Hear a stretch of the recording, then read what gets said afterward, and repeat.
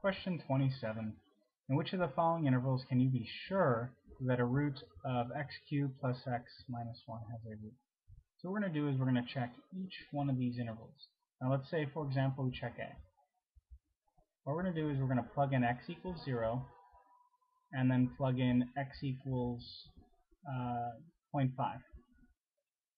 And then see what we get when we plug it into the equation. Now, you'll have to do this on your own, but so when you plug in x equals 0 into this equation here, you'll get -1.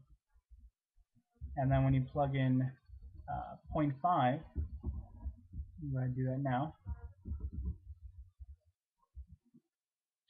I get -0.375.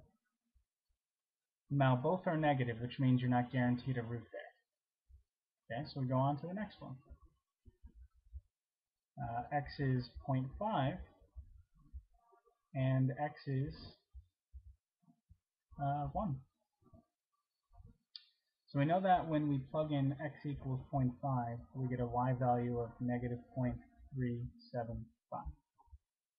And when we plug in 1, again, if you're doing this on your calculator, plugging in 1, you will get -1. So again, both negative, so not guaranteed a root. Remember, to guarantee a root, one has to be positive, one has to be negative. Alright, so we got 1 and then 1.5.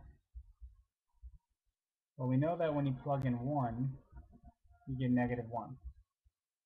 So what do we get when we plug in 1.5?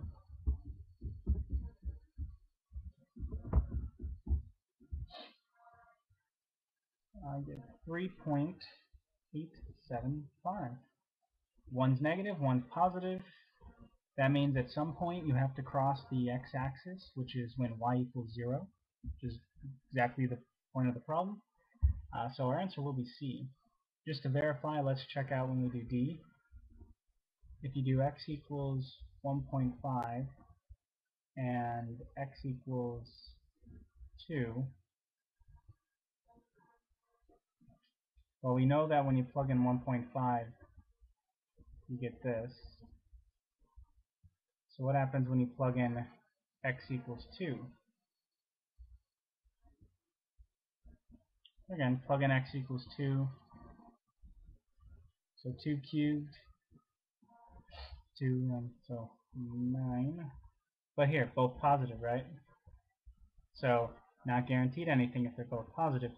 Only guaranteed something when one is negative and one is positive. And you'll find that when you do E, they'll both be positive. So our answer for 27 is C.